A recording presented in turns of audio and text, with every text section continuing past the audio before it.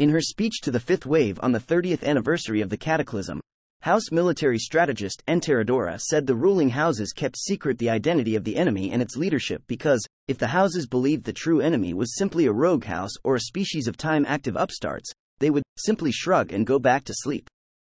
Instead, the secrecy made the enemy into monsters, and the subsequent fear would keep the fight alive.